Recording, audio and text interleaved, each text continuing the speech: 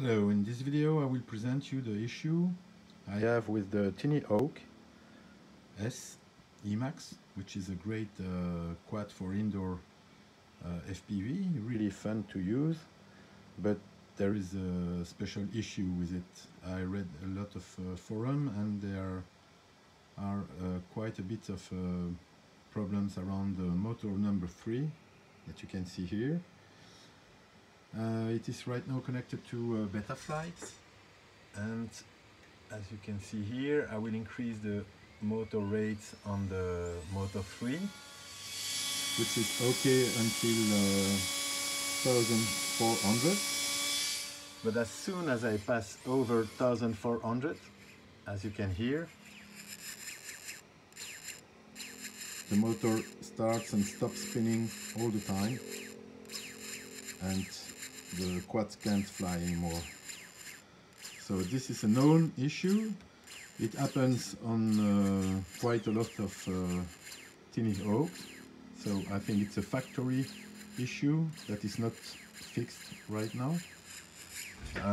I made a zoom on the flight controller board, and as you can see here, near motor 3 there is an SMD missing.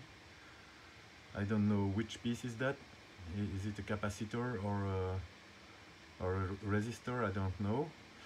And there is another piece not far from it, which also presents an issue, and it also happens on a lot of flight controller from Emax, from the Tinyhawks.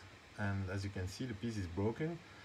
And I have my quad for about 2 weeks, and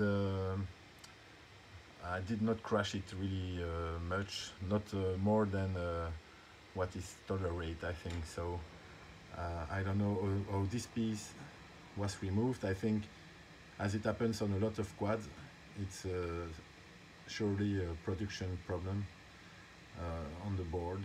I hope it is fixed right now, but well, for me it's not cool.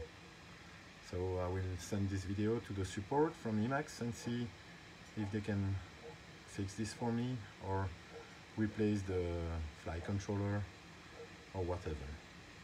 Thank you for watching.